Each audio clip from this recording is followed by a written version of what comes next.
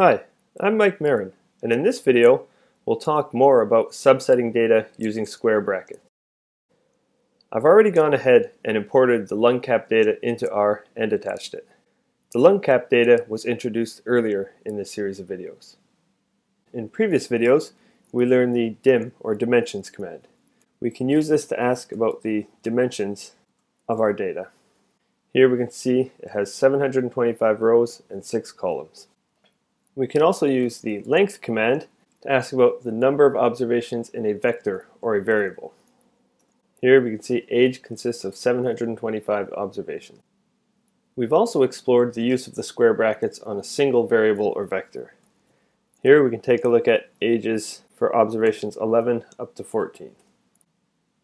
We've also looked at the use of square brackets on a matrix or a data frame. Here we can look at the LungCap data, all observations in row 11 up to 14, and we'll leave this blank to include all columns.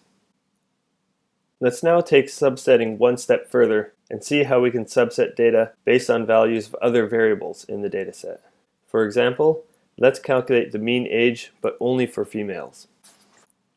Here we would like to calculate the mean for the variable age, and we can use the square brackets to subset only females. Here we'll specify remove ages, only those whose gender is equal to female. A double equal sign. What does this mean? Recall that a single equal sign can be used to assign values to objects, while the double equal sign is used to represent the meaning of equality in a mathematical sense.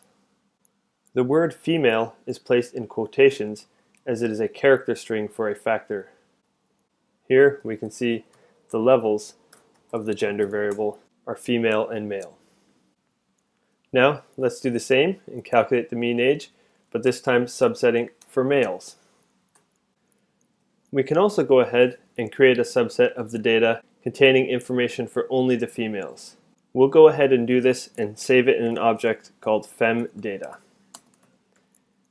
Here we would like to go into this object LungCap data, and we would like to remove rows where the gender is female, and we'll include all columns. Let's go ahead and do the same, but this time for males, producing a subset of data containing only the males. We'll call this object male data. Let's go ahead and confirm that R has done what we wanted and subsetted the female and male data. First, we can check the dimension of each of these objects. Femdata, 358 rows, 6 columns. The male data, 367 rows, 6 columns. If we ask for a summary of the gender variable, we can say there's 358 females, 367 males, as there should be. And we can also take a look at femdata. We'll look at the first 4 rows and all columns for this object. Now, let's take this one step further, and we can pull out a subset of data for males who are over 15 years old. We'll call this object male over 15, and in this we will store the LungCap data, pulling out rows where the gender is male and the age is greater than 15. And we'll leave this blank, again indicating we'd like all columns. We can go ahead and check the dimensions on this object. We can see 89 rows, or in other words, there's 89 individuals who are male and greater than 15 years old in our data set. And let's go ahead and look at the first 4 rows of this object, all columns. Here we can see of the first 4 individuals, they are all males with ages greater than 15. In the next video in this series, we'll introduce the use of logic commands in R, as well as a few other random commands. Thanks for watching this video, and make sure to check out my other instructional videos.